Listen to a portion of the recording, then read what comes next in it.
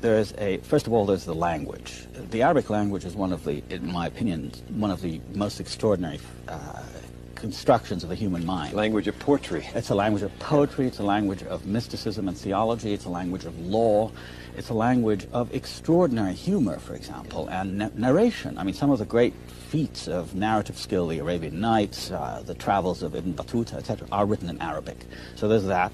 It's also one of the great religions of the world, which is in Arabic. I mean, the Quran is the word of God in the Arabic language. Persists. For example, a great Syrian poet, Nizar Qabbani, is the most popular poet in the Arab world, read everywhere from Morocco right through to the Gulf. The language is that of all the Arabs. There's a lingua franca, which is amazingly alive, and a literature that goes along with it. There's a political culture, not of individual countries, but of Arabism, of the sense of a nation and of a people, which is tremendously important to every Arab, despite these divisions that are now plaguing our contemporary reality. And that is unknown in this country.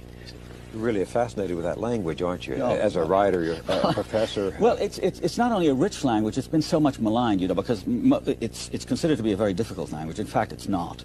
But it's characterized, it's interesting, a lot of the attacks and the cultural attacks on the Arabs focus on the language that's considered to be a language of violence, of bombast, of sort of awful pretentiousness. It isn't, in fact. It's a very flexible, athletic language from athletic? which... Athletic? Oh, fantastic. Can do many things. Many things. Greek.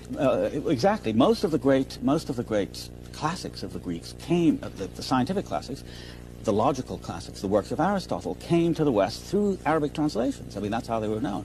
So that sense of the language unites us, because it's a language of religion, it's a language of everyday life, it's a language of courtship, it's a language of society, and its possibilities are as many as the Arabs are many. Many of those great romantic, if not erotic, poems came out of that certain Arabic style and tradition. Yes, but not only that. I mean, that has a certain kind of stylized thing to it. But if you look, for example, one of the great creations of the 20th century is the Arabic novel. I mean, Naguib Mahfouz, who won the Nobel Prize for Literature in 1988,